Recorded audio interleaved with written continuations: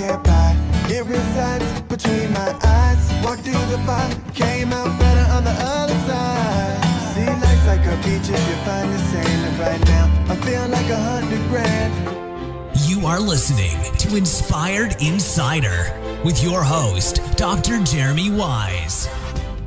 Dr. Jeremy Weisz here, founder of InspiredInsider.com, where I talk with inspirational entrepreneurs and leaders. I'm going to introduce in a second Chris Peer of Sync Show. Before I do, Chris, I always like to point out other episodes people should check out. Over the past 10 years, I've had some amazing guests on, the founder of Atari, P90X, RX Bar, but I like hearing about maybe people that aren't well known, their companies aren't well known. And there was one that I had on recently, Wes Matthews of High Level Marketing. He talks about how he grew his agency to over $6 million and then sold it. And he talks about the process of selling it. And it's just a really interesting interview. And another friend, Todd Taskey, was helping him sell his agency, and just hearing how to navigate that process was really interesting. So check out that and many other episodes. And this episode is brought to you by Rise 25. At Rise 25, we help businesses give to and connect to their Dream 100 relationships.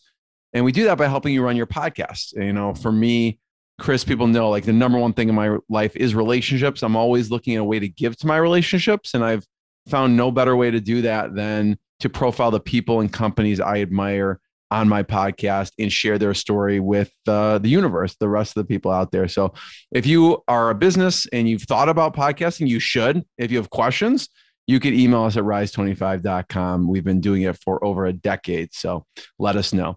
And I'm excited. First of all, a big shout out to Scott Anderson of Double Dare Executive Coaching. The reason I am talking to Chris Peer and Sync Show today is Scott. I said, Scott, who is an amazing individual, amazing company I should have on? He said, Chris is your person. He's a must-have on your podcast. Scott, if you don't know him, is an experienced executive coach. He's got, he's an entrepreneur with over 30 years experience. He started over a half dozen companies himself. So he has been in the trenches, and he also has a master's degree in clinical counseling. So he basically helps people get breakthroughs when they have plateaus personally or professionally. So if you have questions about that, you can go to doubledareyou.us and check them out. And Chris Peer is the founder and owner of Sync Show, which is a digital marketing firm specializing in sales and marketing success for manufacturers, professional services, transportation, and logistic industries. And Chris, I don't know how I would describe it is you help companies to rethink their approach to sales marketing and help with rapid growth that also focuses on the brand loyalty for the customers that they serve. And you really serve high growth oriented companies. So Chris, thanks for joining me. Oh, thank you. It's a pleasure to be here. How did you meet Scott? How did you know Scott? Funny, Scott reached out to me via LinkedIn and he said, hey, I want to connect with you. I'm a coach, an executive coach for agency owners. And I get 1 million LinkedIn and emails a day, and it stuck out to me. So I what stuck out? Why did that stick out? Highly specific, just very direct. There's not a lot of coaches, executive coaches, that focus just on agency owners. And so I called him immediately, talked to him, and he's been a fantastic executive coach. So can't say enough positive things about Scott and the experiences I've had with him. That's great. Yeah. We all need a coach. Even like high performing athletes, they have coaches for nutrition and conditioning, like every aspect of their life. And so often we neglect that in ourselves sometimes, I guess. Right. Yeah. So talk a little bit about Sync Show and what you do. Sure. So Sync Show is a marketing agency, as you mentioned, Jeremy, and you pretty much summed it up. You nailed it. We work with high growth companies in only 3 verticals. All business to business. And those verticals are transportation and logistics, manufacturing and distribution, and the professional service firms that serve them. So like technology firms, accounting, legal, but the ones that really are looking to attract and work with transportation and manufacturing companies. Yeah. And what we do is we help them to identify their ideal customers, how to attract those customers, how to engage them, how to turn them into customers, and then also to foster customer loyalty, to increase customer value and revenue for an organization. And we did that all through communications, everything from website development to inbound marketing to outbound account-based marketing and value proposition work. Chris, you're a rare breed that has been doing this for almost a couple decades now. And I was watching a video of when you first started. I can't remember if it was in your basement or your attic or some small room. When you first started, you made a conscious choice to niche at some point, right? So talk about that decision and what you were thinking at the time. That's a great question. And that actually goes back to a previous coach I had years and years ago. So when we first started doing work, I didn't know what I was doing. I had been in the workforce for maybe 10 years working. I worked for a small design agency. Then I worked for American Greetings, literally helping design greeting cards. And that's amazing. Because that's your background, right? It was graphic design. Yeah, I was a graphic designer. Yeah. But I always had the business side, business sense, and really wanted to start my own thing. So when we first started, we did work with anybody who would pay us, and really was making it up as I went. And I had some very fortunate mistakes I made, or things that kind of fell in my lap, which allowed me to get out and network and hire, and started growing the company. And then probably it wasn't until I was in business for 10 years that my coach said, you know what, if you really want to scale this thing, think about a niche. What are you really good at? And that's when we made the pivot. How did you choose that niche? I mean, it seems like there's kind of like a couple verticals, but at the time it's a difficult, it seems logical, but I think when you're doing it, anyone's doing it, it's like, well, then I'm giving away this other business and they're coming to me, I have to turn them away. So there is a downside to it. I mean, quote unquote downside, obviously, but how did you choose what you chose? Because you probably could have gone in a bunch of different directions. Yeah. So, there were other industries that we could have chosen that would have probably been more lucrative. The technology industry, working with law firms, companies with a lot of money that invest a lot in marketing. But when it came down to it, we sat down and we said, who do we love working for? Who are the best clients? And at the time, this is back in 2012, about a third of our customers were middle market manufacturing companies. And what I loved about manufacturing was they were good people. If you could find the manufacturers that believed in marketing, they were really great. You had a seat at the table. They valued your services. They paid on time, and they're just good people. And they treated my staff really well. And so manufacturing was a logical fit. Several years later, we also started looking at the transportation industry. And what I realized, it's booming right now, it's booming, with, booming. Pandemic and e-commerce and everything like that too. So, and it sounds kind of corny, but the one thing I love about it, and I think where my passion plays in, is without transportation and manufacturing, we don't have much of a country. We don't have a country that thrives, and those two industries employ a majority of our workforce. And so the more that we can help those industries, the more we help, our communities. I mean, you're even a board member at one of the associations, right? Correct. Yep. Yeah. So you mentioned mistakes. So there were some timely mistakes along the way that led you to where you are. What were you referring to? I think there's a book out there called The E-Myth. I've had Michael Gerber on the podcast. Yeah. Okay. Yeah. Yeah. So I read that book years after I started the company. And what I realized was in the E-Myth, he talks about, the entrepreneurial myth and some of the recommendations, how you should hire somebody to replace you. And what I didn't realize I did within the first year of starting the business was a gal walked into, I had an office on the west side of Cleveland, and we'd only been in business at this office for like 6 months. And this woman walked in and she said, "I'm applying for a graphic design position." I said, "I'm not hiring for one. How did you find us?" Like, I think we were brand new. And so she brought her portfolio and she just walked in, and I'm like, "Well, I'm a sole entrepreneur." I'm like, "But I'd love to see her portfolio. I'm a graphic designer." Her portfolio was amazing. And her name was Jennifer. And she was my first employee, my first hire. I thought you were going to say she's now my wife or something. No. Okay. No, but what was ironic about that was I didn't know it at the time, and it was kind of like a fortuitous mistake. It allowed me to start running a business as opposed to being a graphic designer. I wish I could say it was intentional, but it wasn't. But it really helped to start scaling the organization. Chris, what are some of the evolution of your services? So like, obviously I could see how you're, designing greeting cards. So are you offering graphic design services? And then how do you evolve into these other services?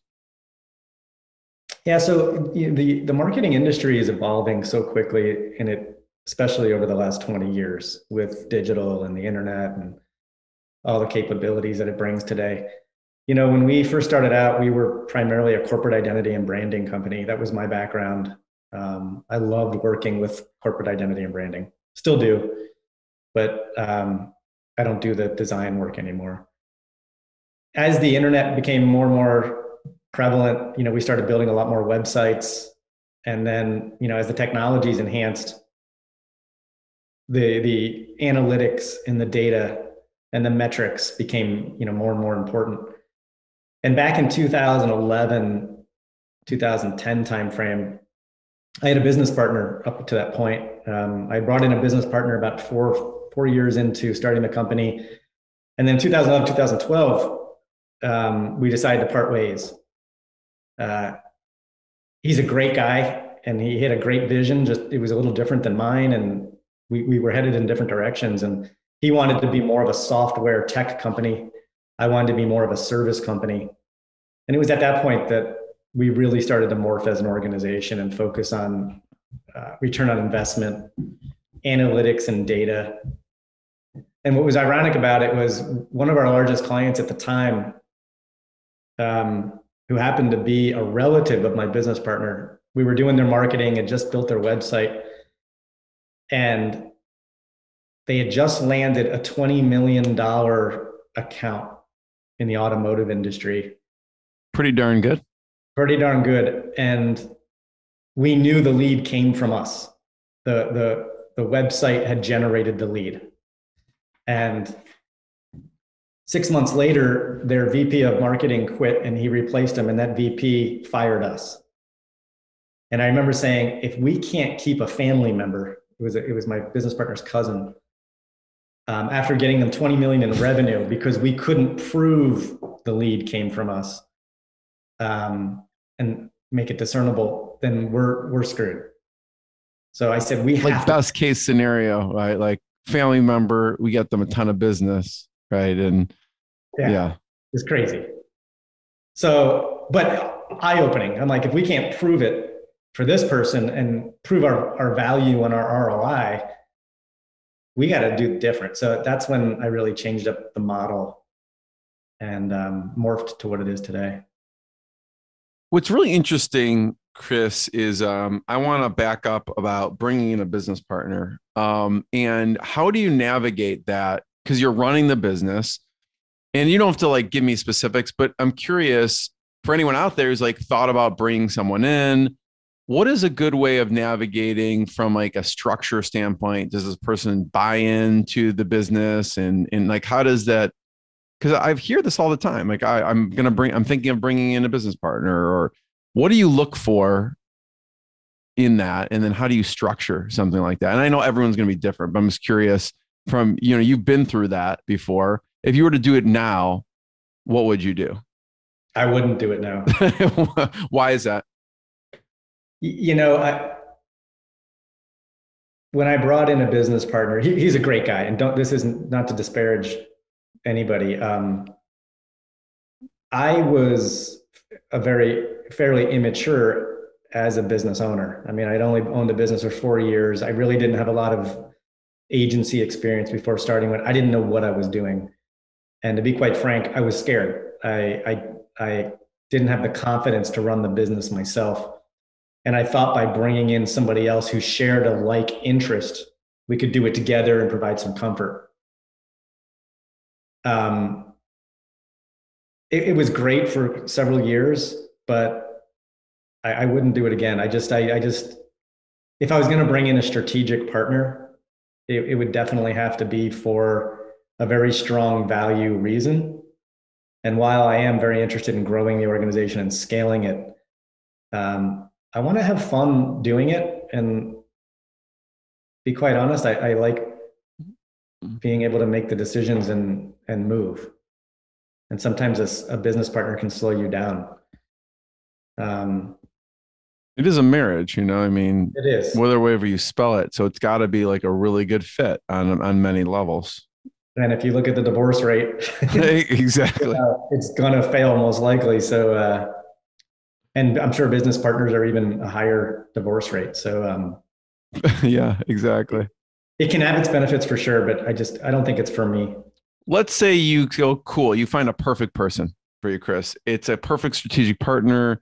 It fits in whatever need the business has. How would you structure that, bringing someone else in? Well, I think it would depend on that person. I've got some very key members of my team now that I'm growing and will make into a partner level with minority shares. And I think that's, to help them grow and to have, some sort of a exit strategy, when I'm ready to make that exit, whenever that should be. And if between now and then another partner comes in, I guess when you say business partner, Jeremy, I was thinking more of like that majority, minority, 40, 50% owners, where two people are, always struggling for either strength or power or decision-making. I don't know if that answers your question, but that. No, that does. And yeah, I mean, I don't necessarily have anything in my mind of what it means. It could mean whatever it is. Maybe it means, like you said, well, it's really just someone they're not going to be like equal partners with you, but just come in and have some kind of equity stake, whatever that is. And I'm all for I read the book, Who Not How by Dan Sullivan. It's a great one. Yeah. Yeah. Awesome book. And I am a firm believer in it. I think, I'm all for sharing in the wealth. If somebody has that same passion and drive and adds value to the company, by all means. We have a phantom stock program here, and that is offered up to key personnel that share that same vision and prove themselves. So I guess you could call that a form of partnership. Yeah. No, thanks for sharing that. There's a couple things that we are talking about before we hit record, which is, going digital, and the things you do with digital, like account-based marketing, direct marketing. Talk about, there was a transportation company that you had helped, and talk about some of the things you did for them. Sure. So this was one of you had asked like for some case studies or some, success stories. A couple of them really stood out to me. And one of them was a company that it's in the transportation industry, about $1 billion in revenue, over $1 billion in revenue. And what I really got excited about with that particular account and that project was they were a very complex organization. They had grown through acquisition over many years, had multiple organizations. And what was interesting about it is when we got in and learned more about what their challenges for growth were, even though they were highly successful, super great people, like really nice people, it's still privately held. what was interesting is as they acquired these companies over time, they competed against each other, even though they were operating under one umbrella. So they had different sales teams, different marketing approaches, different value propositions. So what I was really proud about is our team went in and we helped them to not only come together, but to establish one primary value proposition that positioned them as one organization with multiple services, as opposed to one corporate umbrella with multiple companies. And it helped to reduce the competition within, but also streamlined their lead flow and how they were getting leads and attracting people to their brand. We built a new website for them. We helped with all their marketing, helped them build out their value proposition and all their corporate messaging. And that's one of those projects where our team came together, and I'm just really proud of the work we did with that organization. It went really well, and it served them really well. Yeah, I mean, when I look at what you do, you are, essentially really helping people with an inbound marketing strategy and execution. What were some of the things that with this transportation that would be an example, or you can talk in more detail about from like the inbound side of things?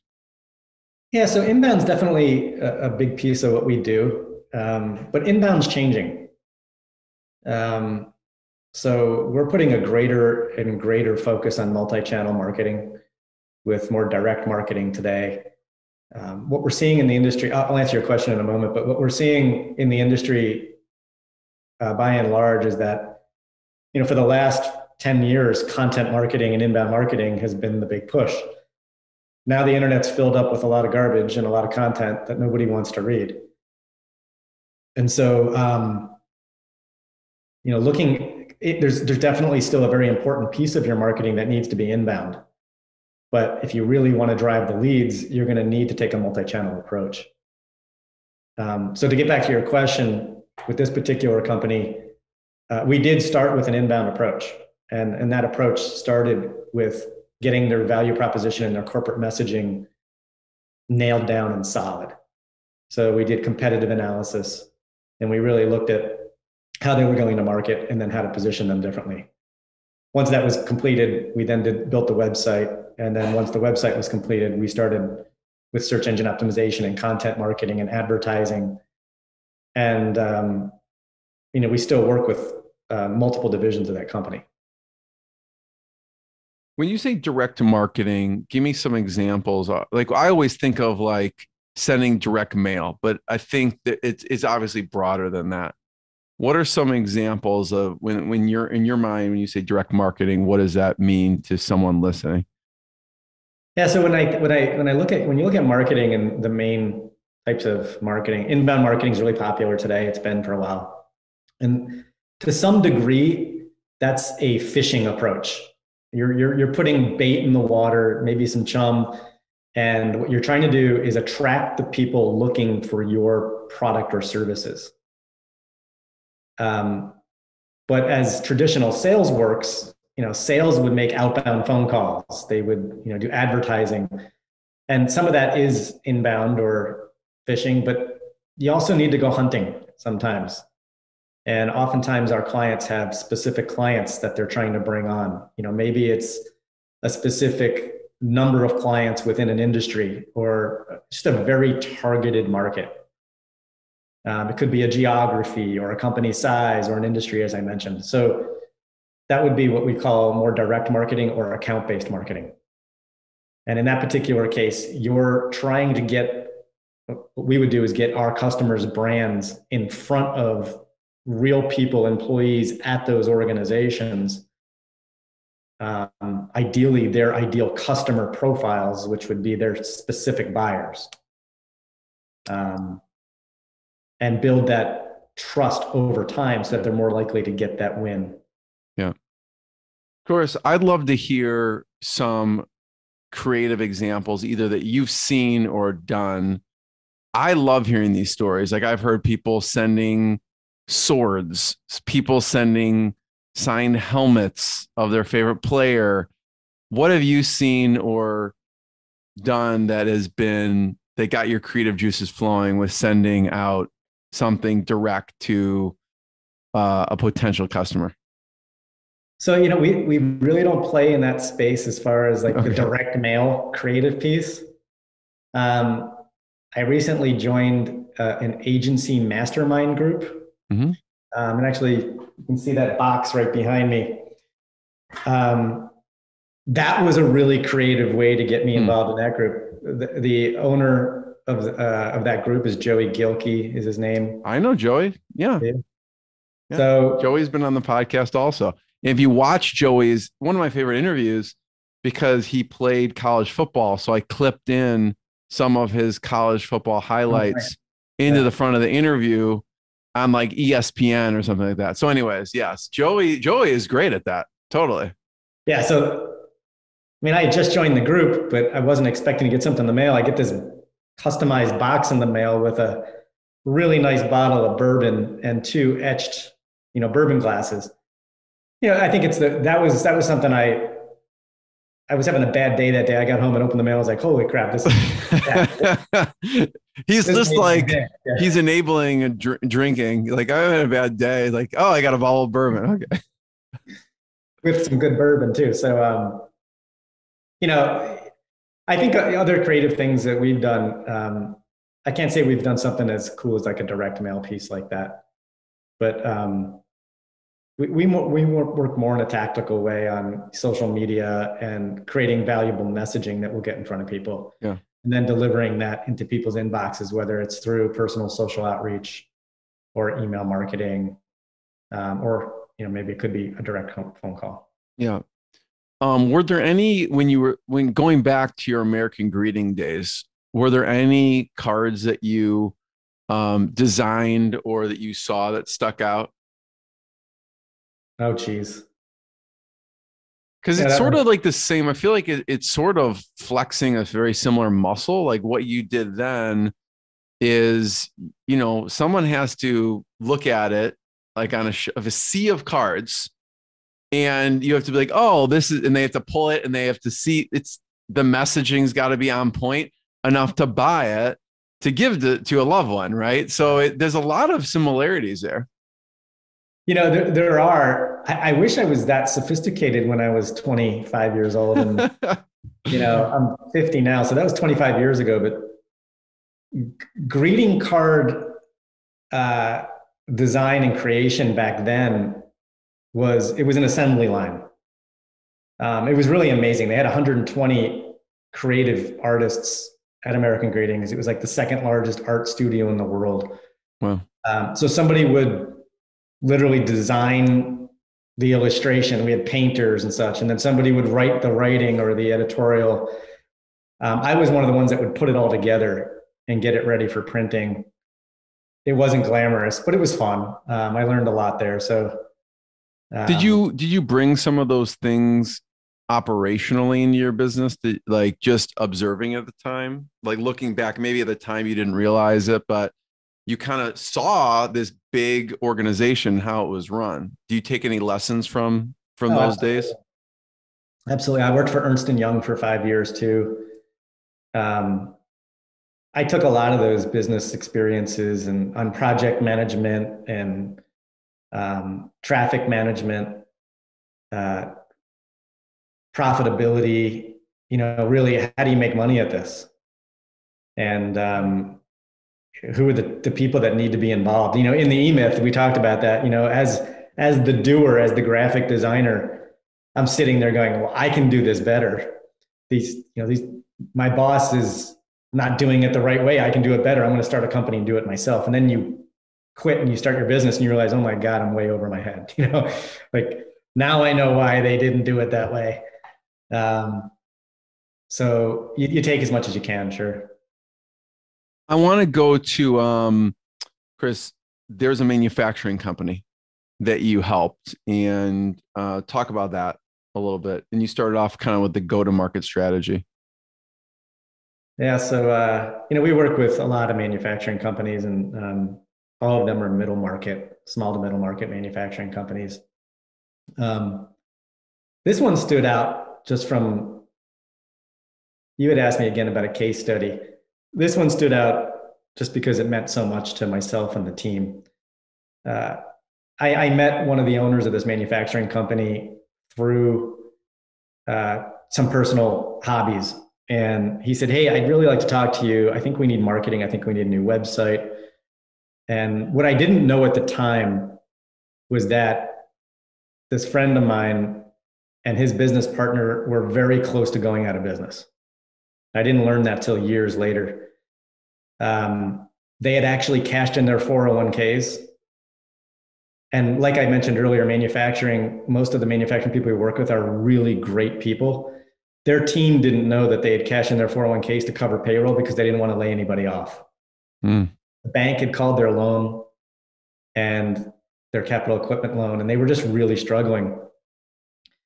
And here I am, I go in and they need to invest. It was over $100,000 in a website and marketing services over a year's period of time that they couldn't afford. They always paid on time. I mean, you would have never known it. And so years later, we were doing a case study video. And after the video turned off, the owner came to me and he said, "Chris, you saved my business." And I said, "What do you mean?" And he said, "You didn't know this." And he told me the whole story about the 401ks and the bank and everything. And he goes, "Here I am, I got to spend all this money that we don't have." And he goes, "It was the best thing we ever did."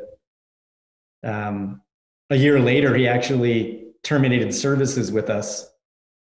And when I asked him why, he's like, "We are getting so many leads now. I don't need you." He's like, the basis you gave us helped propel their growth. And I'm still good friends with the guy today. We were supposed to go fishing just a month ago. That's like it's a great way to be fired, but a terrible way to be fired. It is. Right? But, you work with somebody for several years like that, and he's referred me to a lot of other companies. And you get the engine going and it runs.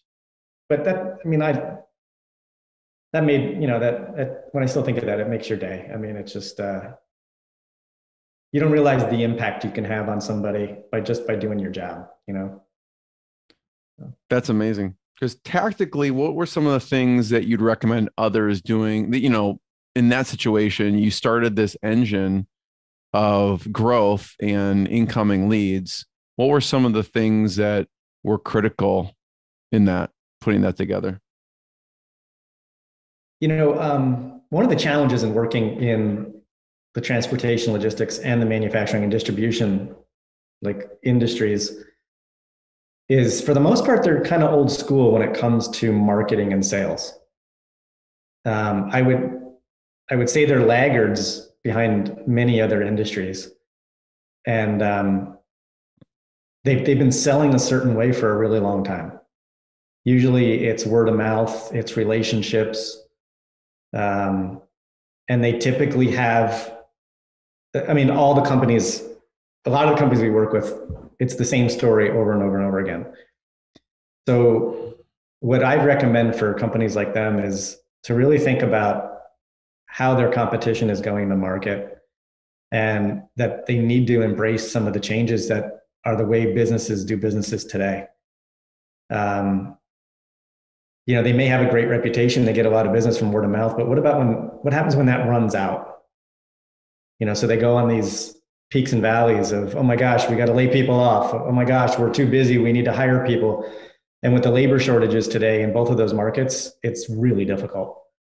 So establishing a very strong value proposition and messaging, and really understand what you do and who you do it well for, is critical. And then having a website that attracts people and communicates that value proposition is critical. And then the final piece is having a sales process and a CRM system so that you can track your pipeline and your revenue potential and your growth potential. A lot of companies tell me, "Well, Chris, I don't want to get too many leads because I'll be too busy." I hear that a lot. I heard that this morning. Well, wouldn't it be great to pick the best of those leads and pick the most profitable projects as opposed to just being busy? So those are the key things. Yeah. talk about that mindset for a second. It sounds like there is sometimes when you're talking, not you, but anyone to organizations, there's a challenge of showing the importance of marketing. It seems like in some of these industries, even more so because they're used to doing things a certain way. How do you explain to them when they're used to doing things maybe, it's worked, we've done this for 20 years. Why would we, do this? What do you say to those companies to talk about, to get over that hump of the challenge of doing something new, kind of bringing it to current, I guess? So what I've learned over the years, Jeremy, is you can't have that conversation with somebody unless they're in pain. If things are good, and they are just limping along. Like I have one business owner tell me, he's like, Chris, I don't want to grow the business. This is third generation. My grandfather started it. I'm now running the company. I just don't want to screw it up on my watch. So I don't want to take any risks. I can't have that conversation with that person because they're just not willing to listen because it's just status quo. So, you mentioned it earlier, we typically focus on working with high growth organizations. So these are companies that maybe they're not experiencing high growth, but they want to, and they're committed to it. And that could be, in small companies and large companies. But if they're not in the game to really move the needle, then to be frank, we don't want to work with them. Interesting. I had a conversation this morning. I've had 2 sales calls this morning. One of them I had a sales call 2 weeks ago with, and he said, it's a manufacturing company. They're looking to double revenues in 5 years. And he's like, this is great. I want you to meet the leadership team on the next call. So I called him today to schedule that. And he's like, we decided we're going to do an ERP implementation. It's going to take 12 to 18 months. So here's my approach. And I said, how are you going to double your revenue in 5 years? Are you really committed to it if you're going to put off the website and all your marketing for 12 to 18 months? I'm like, it makes 0 sense. Like your website today. Valid point. Yeah. Your website today is actually hurting your business because it doesn't represent you well. And he finally, he said, he's like, oh my gosh, you're right. Which just kind of surprised me in a good way. Yeah, so the company has to be in the mindset that they need to change, they need to grow. I mean, that's great. I mean, you have to push back a little bit on people, I guess, because they're probably doing what they're used to doing and it's out of their comfort zone. They're probably like, oh, let's just do this first because they've done that before. And you're like, well, you said you wanted to do this and that is not accomplishing that. So it's probably out of their comfort zone, I imagine, right? For you to say that. Very much so. And, especially in manufacturing, a lot of them don't have a budget for marketing unless they're, a much larger organization. They've never really done marketing. So, asking them to put, $100,000, $200,000 in their budget for marketing is a big ask sometimes. So what do you compare it to in that situation? Do you compare it to, it's like you spending on a piece of equipment? How do you bridge that gap? Because that's a big gap, especially even with someone who does spend on marketing. You say, hey, do you want to spend 6 figures on marketing? It's not like, yes, all the time. And then you have someone who they don't even have the budget for marketing. And I don't mean to sound coy, but yeah, go ahead. I try not to have those conversations anymore. Like I don't want to be in the business of selling marketing. I want to be in the business of selling why Sync Show is the best choice once they've made a decision to do marketing. Mm-hmm. So if companies have not worked with an agency before, first questions I'll ask them are, do you have budget? And are you committed to this? And if the answer is, well, not really, we haven't decided that, I'll immediately give them some general pricing just to see if we're in the ballpark. And if not, then no, let's not waste time here. Because I don't want to, I'm not in the business of being an evangelist for why you should do marketing. Yeah.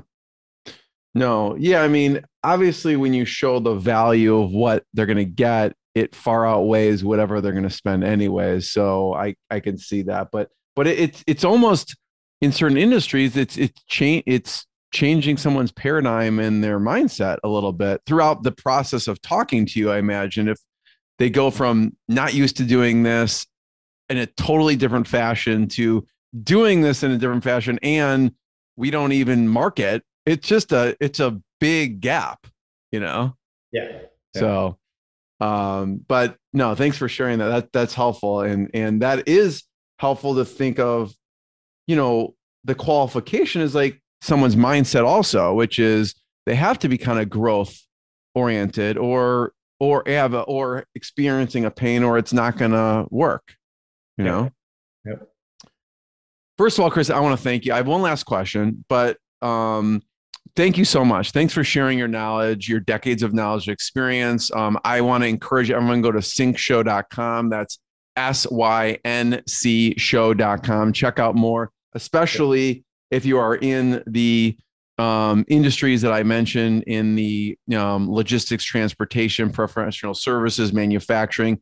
Check out syncshow.com. So, Chris, last question.